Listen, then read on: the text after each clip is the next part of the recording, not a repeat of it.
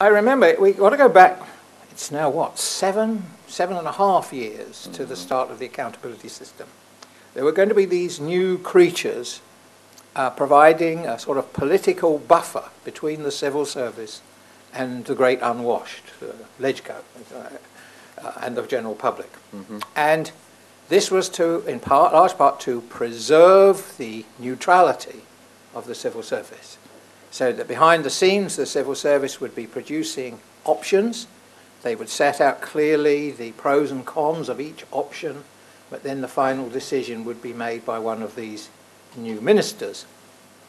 And this way the civil service would be protected, because if a policy became recognised as having been erroneous, then the minister could be changed, but the civil service, which had implemented it in good faith, would not be tarred by it. And it was a recognition of the fact that Hong Kong was becoming more politicised, and perhaps in the past public acceptability had been taken into account rather late in the policy-making process, and the feeling was that public acceptability should come into the equation much earlier. So good reasons. And I'm, as everyone here knows, I'm very pro-China and very pro-Hong Kong. Believe it or not, I have a soft spot for the government as well, and I actually quite sympathetic to the rationale for creating these new political posts. My concern has been with the way it's actually been implemented, and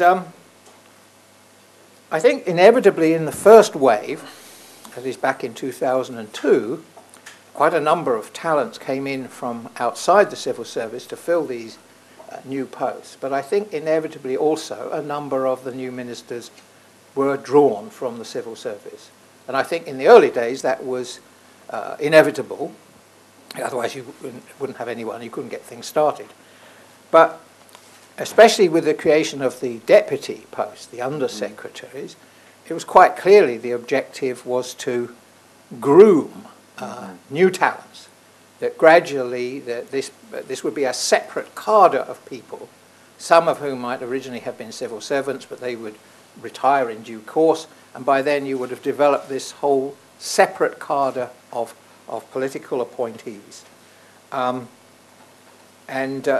think one of the recent developments which I found most disconcerting has been the use of the deputy minister posts to appoint serving civil servant and a retired civil servant. It's not a reflection on either of those people, but it seems to me that this totally undermines the original rationale for having the system.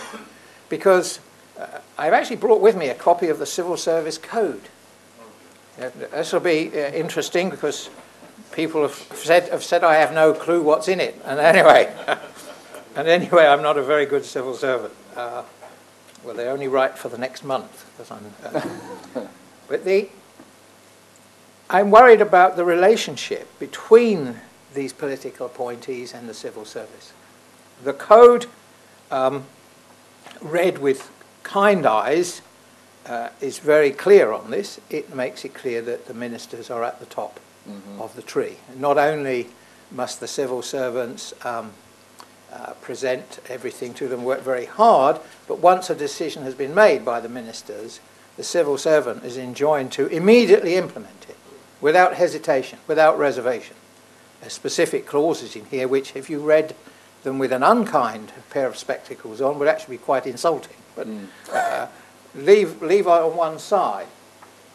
I think undermining it all is the idea that the civil servant should speak truth to power. That is, behind closed doors, the civil servant has got to give full and frank advice, and saying what the pluses and minuses of each option are. And you talk about, in paragraph 3.5 of the code, for example, about objectivity. There's also references here to integrity. And then you've got, again, it's repeated, in case you're in any doubt, paragraph 6.1 talks about civil servants shall serve the government of the day with integrity and to the best of their ability. shall follow the directives and work priorities determined by principal officials. All of this is very, very clear. That is, we now have a superior layer on top of the civil service as well. It's not just in between, it's now quite clearly on top, which is spelled out in paragraphs 5.6. They must support the ministers, assist them as necessary.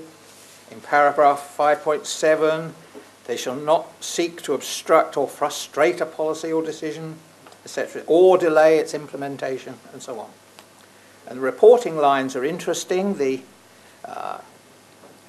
permanent secretary, who's a civil servant, in reporting on the performance of his deputies, his own civil service subordinates, is specifically allowed or indeed encouraged to consult the political appointees in the Bureau about how that civil servant performed. Now, I start to worry at this point about the performance appraisal aspect, and my concern about the recent appointments is, if you like, doubled at this point. If these new political appointed posts are going to be regarded as almost promotion posts, potential promotion posts for civil servants, then it seems to me that the original objective has been completely discarded. If you know, there's a carrot and a stick here. If you give the minister advice that he doesn't want to hear, he's going to comment on your performance. It's allowed. It's here in the code. And your own chances of becoming, in due course, a minister or a deputy minister will have melted away.